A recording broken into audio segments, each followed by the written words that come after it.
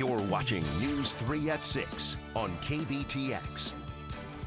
The Texas A&M Center for Coffee Research and Education was recently named to the list of top 20 graduate research centers that are making a real difference. This list consisted of graduate research centers that benefit the community at large. Joining us today is Brenner, the Assistant Director of the Center for Coffee Research. Eric, thank you so much for taking the time to be with us today. Absolutely. Thanks for the invitation. It's a great honor. Well, we wanted to start off. Can you talk a little bit about being named to a list like this, and what does it mean to you and to the other students and to the university? Absolutely. So it's super exciting. Actually, I was not aware that we were named until your producer, Catherine, sent me an email.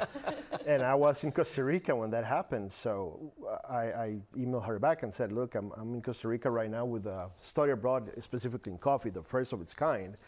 And so I said, as soon as I go back, I'll be more than happy to meet with you and have an interview. So congratulations on this. Explain to our viewers, you were in Costa Rica, you took some of the students with you. What are you doing down there? What are you learning down there, which is your home, by the way? Yes, I'm originally from Costa Rica. So basically one of the things that, in addition for us to help the coffee farmers and coffee pickers, one of the things that we want to do is to bring the coffee knowledge to the mainstream. And one of the things that we're working on is to bring this knowledge to the university. So we're in the process of working in some new coffee classes. They're actually credit classes for hopefully a minor in the future. Oh. And this class happens to be one of the first ones. There's another class that we have at the university, but this is the first study abroad that does coffee visits to coffee processing, to go to plantations and kind of learn how coffee is processed and give the students the opportunity to actually see it. So why Costa Rica? What's happening there that you can bring back to here? I think the professor that I work with, Nadab Mayer, who is the faculty who is leading this, because I'm from Costa Rica, it probably made it easier for us to explore the areas that we could visit. Gotcha. You know, it's very close to the States, a 3-hour trip on a plane, and the fact that we knew a lot of people that work in coffee was an easier place to go. You mentioned farmers. Can you talk more about the role that you guys play in helping coffee farmers and talking about kind of that relationship? Yeah, absolutely. So in Central America specifically, there's 3 threats that the coffee farmers have to deal with: low coffee prices, climate change, and coffee diseases. So our role as the center is to work with these coffee farmers to do trainings to help them do better agriculture techniques, to introduce genetic material that is more resistant to climate change, like coffee leaf rusts, that is affected by climate change and other diseases.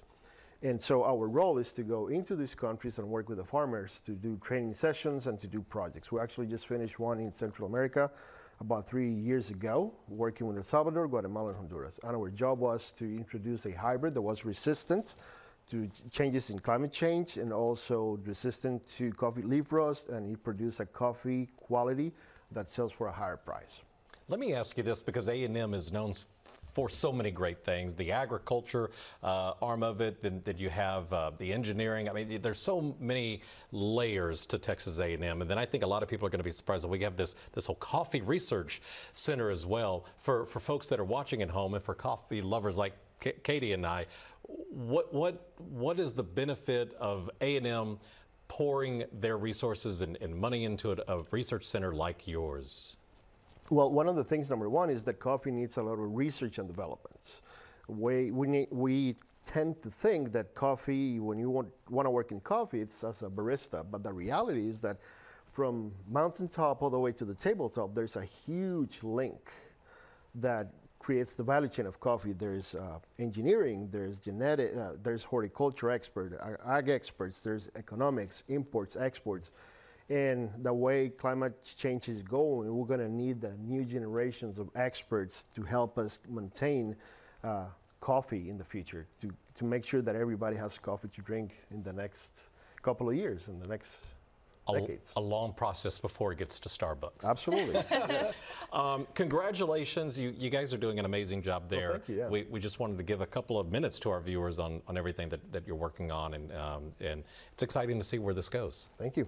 Thanks for coming in. Thank you. Appreciate it. Pleasure Thank meeting you. you. We're going to be back right after this.